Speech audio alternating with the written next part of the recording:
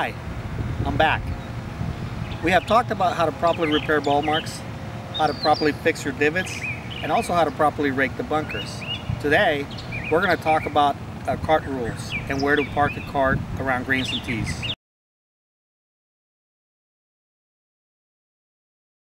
I'm sure you've gone around the golf course many times when you've seen this scenario.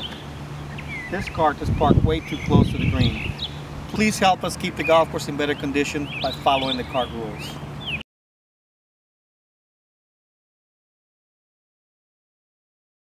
Boca Grove has two rules when it comes to parking the golf cart around the greens.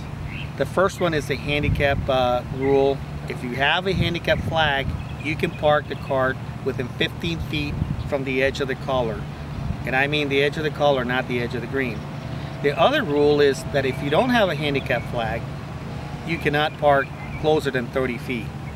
I'm going to show you the difference between 15 and 30 feet.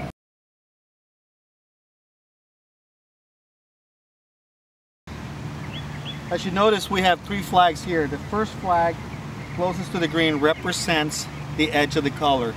The second flag represents 15 feet, and the third flag is obviously 30 feet away from the edge of the collar. If you notice, the cart, the way it's parked right now, is 15 feet away from the edge of the collar. If you have a handicap flag, obviously you're allowed to park that close to the green. However, if you don't have a handicap flag, that's where you should be parking, 30 feet away from the green. Ideally though, if you notice the cart path, we would prefer that you park on the cart path. In regard to the tee boxes, please park the cart on the cart path.